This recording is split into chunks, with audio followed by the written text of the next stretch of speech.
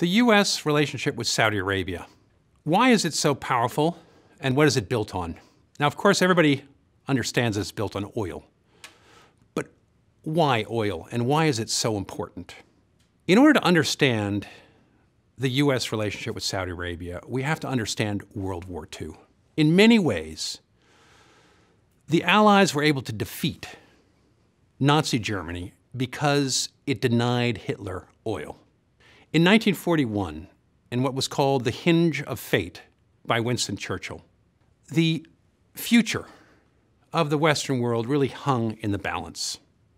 Hitler was driving for oil, which he needed to run both his Panzer tank units and his Air Force. The two major battles that mark the Hinge of Fate, one is Stalingrad up in Russia. Hitler was not going for Moscow the way Napoleon had. He was driving towards the Caspian Sea and oil, Russian oil. Rommel's Desert Rats was driving towards oil across North Africa, towards Egypt, the Suez Canal, and wanted to cut Britain off from its oil supplies, which were in Iran, and came through the Suez Canal. So the Hinge of Fate were these two battles, Stalingrad and El Alamein in northern Egypt. The ability of the Allies to stop Hitler in those two places in 1941 was the deciding point of the war. After that, Hitler's panzer units began to stall, and he didn't have oil. This is what won World War II for the West. And the lesson was learned by the United States, that if it wanted to be a world power, and if it wanted to win in a World War III, which many people thought was going to break out within years, they had to dominate oil. The Persian Gulf was the center of oil. Of course, the United States was a major oil-producing country, the biggest oil-producing country in the world at this time, but more and more oil was being discovered in the Middle East. Iran had become the main source of oil for the British Empire. In 1909, 10, 11, the British decided to convert their coal navy to oil. And that placed Iran at the center of their interests. The Anglo-Iranian Oil Company, later to become BP, British Petroleum, was very important to Britain. Saudi Arabia also thought it could find oil, and in the 1930s, American explorers stumbled across oil. They were looking for water, but they found oil. After that, Aramco, the Arabian-American oil company, became a fixture of Saudi-US relations. My father and my family moved to Saudi Arabia in 1958 in order to found the first bank, any American bank, in Saudi Arabia. The country after that began to boom. Oil wasn't exported from Saudi Arabia until after World War II. In 1946, just to give you an idea of how poor Saudi Arabia was at the time, the national budget of Saudi Arabia in 1946 was £4 million sterling, and most of that came from gifts from Britain. Of course, America would eclipse Britain as a benefactor of Saudi Arabia. But ever since that time, the United States has seen the Persian Gulf as key to its position as a superpower.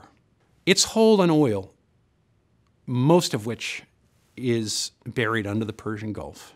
So its control over the Persian Gulf, hegemony, as political scientists like to call it, is crucially important. If one thinks today of China, for example, a growing power that could challenge the United States for leadership, China is completely dependent on foreign energy. Most of that comes from the Persian Gulf region, Iran and Saudi Arabia.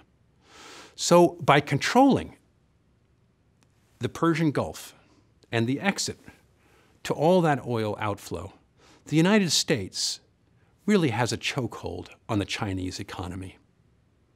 Were China to attack Taiwan or make aggressive moves in the South China Sea, the United States would have considerable leverage over China through its control of oil.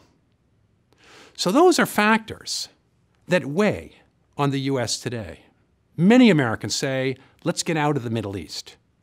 We don't need Middle Eastern oil. Fracking, the development of more and more oil fields in the United States, is leading towards a position of independence for the United States from Saudi and Middle Eastern oil.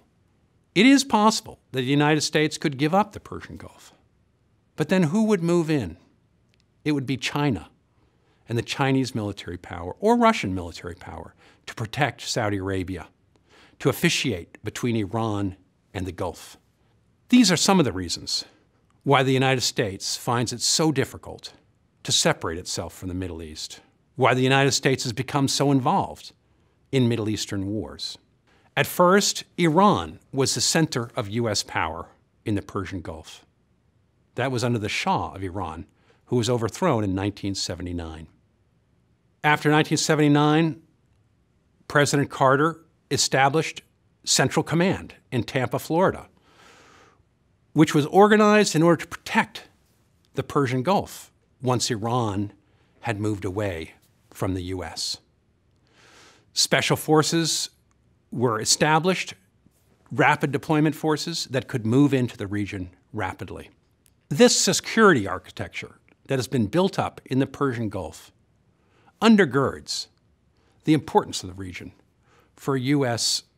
interests and U.S. authority in the international economy.